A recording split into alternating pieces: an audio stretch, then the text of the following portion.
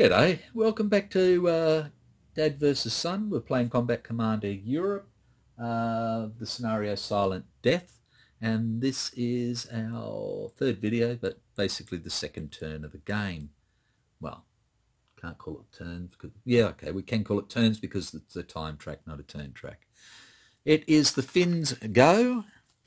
They've got 6 new cards. The Russians have got 4 new cards following their last turns. So let's see what the Finns have got. They have a rout assault fire, an advance, a command confusion light wounds, a move crossfire, artillery quest hidden mines, which is totally useless, and a fire command confusion. Right. So, I was hoping for a recover as well, just to take care of this poor fellow.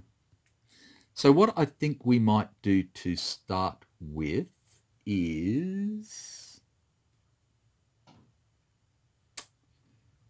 Ooh, that makes it difficult. Okay, so the first thing I'm going to do is I'm going to actually use the advance. And what I'm going to do with the advance is I don't want to move this CC unit straight in here by himself, because that will only give him a +1 advantage. At the moment I have no ambush and I don't know what the Russians have got. So I'm still going to do the advance, but what I'm going to do is I'm going to move these units forward and this unit forward like that. And that way, if I get another advance, I can take this place out. Or if we get a time and I have a dig in or whatever else, I can always use the Molotovs to start some fires going in these buildings. Rightio? So that's the first one. Second action. What do we want to do? So we have a move and we have a fire.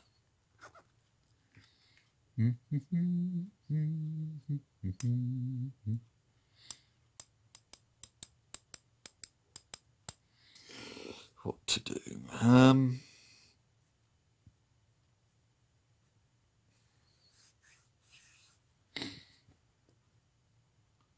Okay. I think, and therefore I am. Righto, so what I'm going to try and do is I'm going to use the fire action. This fire action with command confusion, and I'm going to use it with, I'm going to activate the sergeant here, and we're going to lay fire into the corporal here. I want to break this command string so that we can move in relatively unchecked, and the only way he's going to be able to do anything then is to bring up either the corporal or move the captain.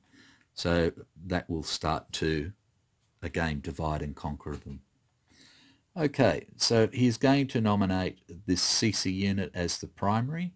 So this is going to be 5 plus 2 is 7.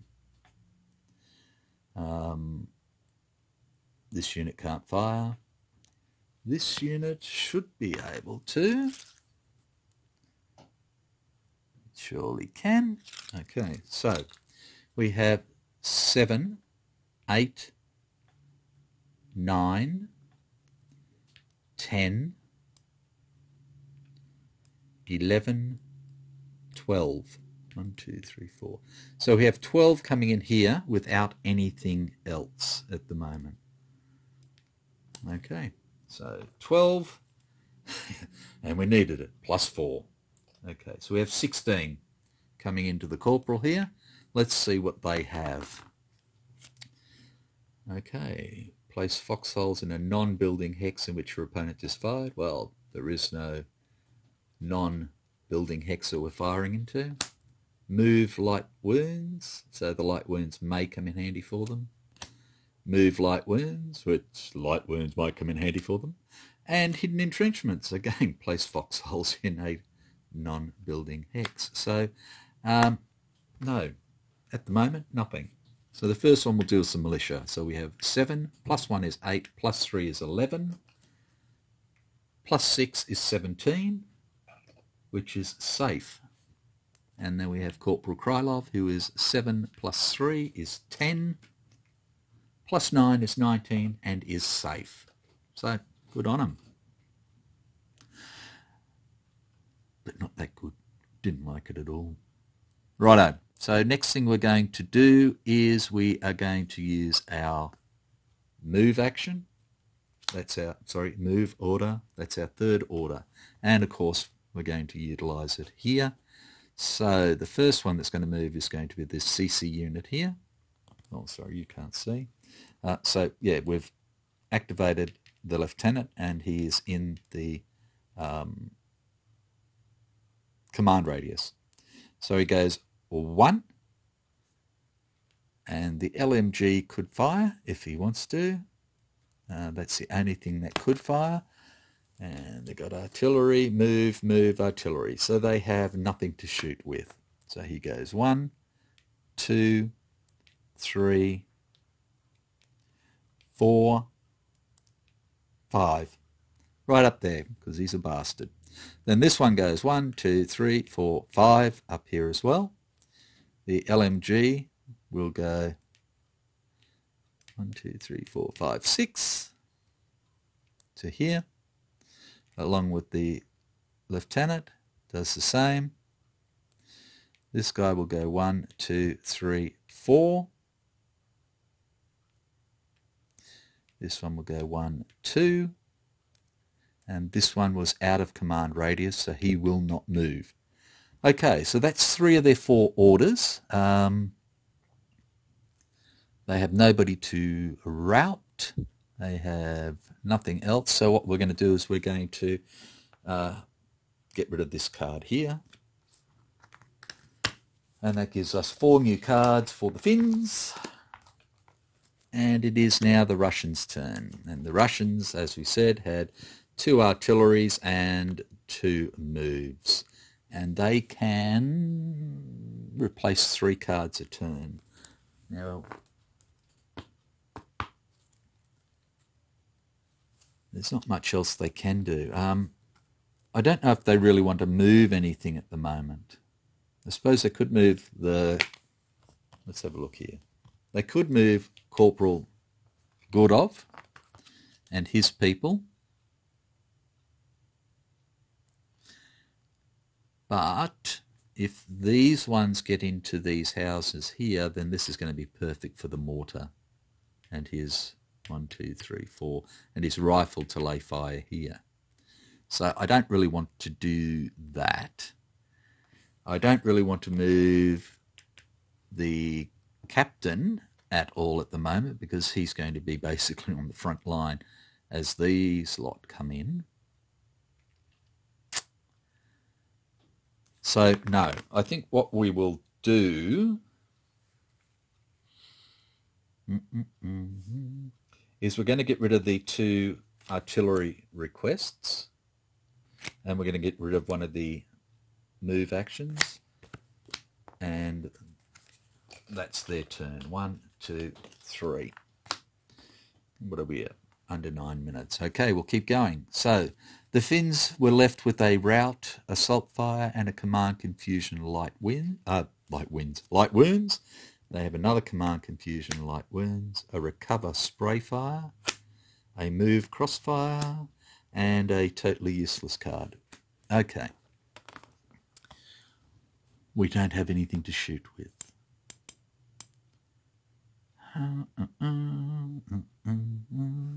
Other than an assault fire. So if we nominate them to move, and then we can shoot with boxed firepower, and all of our pieces basically have boxed firepower. So why don't we do that? Okay, so the first thing we're going to do is we're going to use the recover action, recover order for our CC unit up here. So he is 9 +1 for cover, -1 for road is 9. And he does 7, which is good, except we have an event, and the event is breeze. But we have no smoke and we have no blazes yet, so it doesn't matter. Okay, so he is recovered. Whoop. And he's jumping on the Russians, because he's just that kind of guy. Okay, so who do we nominate to move?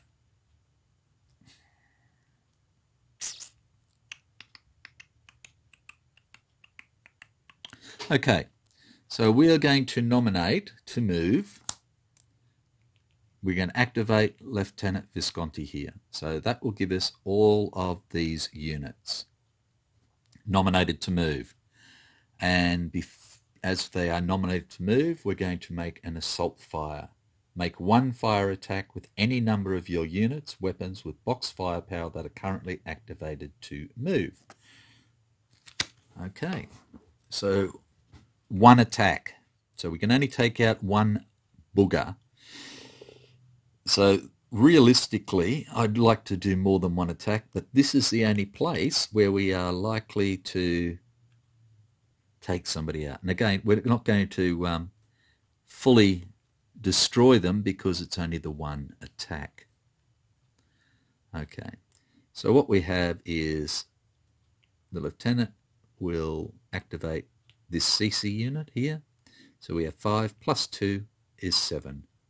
Plus 1 is 8, plus 1 is 9, plus 1 is 10, 11, 12, 13, 14. Into there.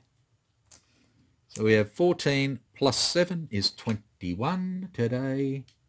And we have an event which is Blaze. So Blaze in a random hex. Okay, and the random hex is A7. A7 is an open hex which under the rules, where does it say it, sorry?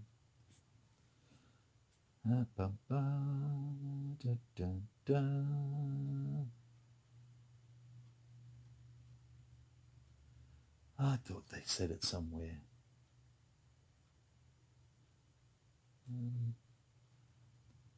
The unit must be removed. Eliminated. And going crazy. I was sure there was I read a rule that said, bingo. Severe winter. Open ground hexes are considered impassable for blazes. So therefore, no. There's no blaze. Okay, so we're simply shooting at this militia unit here for 21 points, and he is currently 7 plus 3 is 10. There is a light wounds he could use. Place wire into a hex in which a unit just moved. Well, I haven't moved yet. They have an advance, sustain fire, and they have a dig in. So what they're going to do is they're going to have a look, and this is 10 plus 6, and they're going to remove this militia, play the light wounds, and we're going to give them a line team. Russians.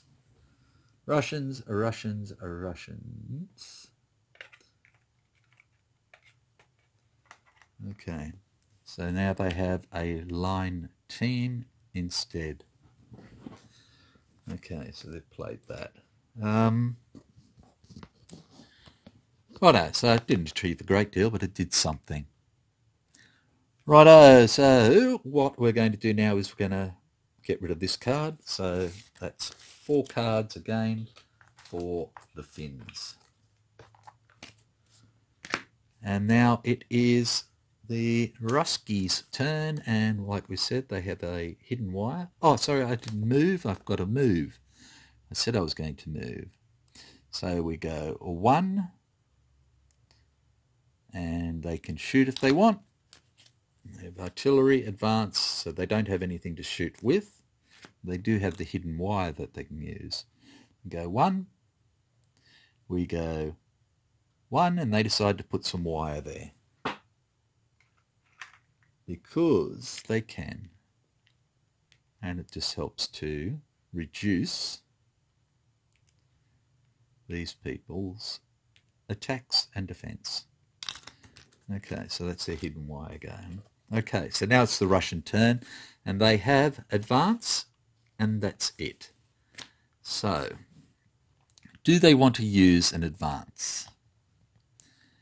And the answer is no, they can't really. The corporal here has only got command radius to these units, and that would mean this one advances into here by itself, which is not a very good idea. So the advance is no good. I could get this unit to advance into here, or this unit to advance into here. And look, they may be lucky, because it's basically going to be a 5 against a 6.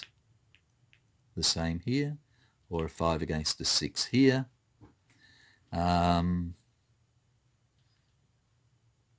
Or again, the same thing over here, 5 against a 6, 5 against a 6. So we could try it. It would be certainly worth a try from the Russian point of view. But then we're leaving ourselves, well, we're leaving ourselves open, but I don't think we're leaving ourselves that open. So we're going to try it. Who are we going to try it on? Okay, we're going to try it up here, because that way at least he's going into the trees, which means he'll have some cover. Okay, so this militia unit advances into the trees to attack in melee this CC unit. The Russians have no ambushes, and the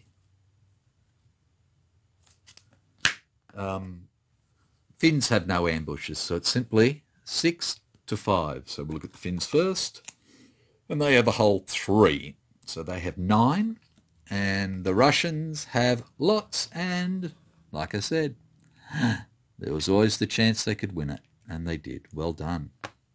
So they've now knocked out 2 of my squads for another 2 points. Oh, that's a long stretch. So they're now up to 34. They've also removed 2 of my Molotov cocktails, which makes it harder to set fires to buildings. And that is all that they can do. So they get 1, 2, 3. And it is the Finns' turn. So I think, what are we, 18 minutes. Dun, dun, dun. I might stop there and come back. I think that's probably long enough. Okay, so again, thank you for watching. I hope you're enjoying, and I will catch you soon. Bye for now.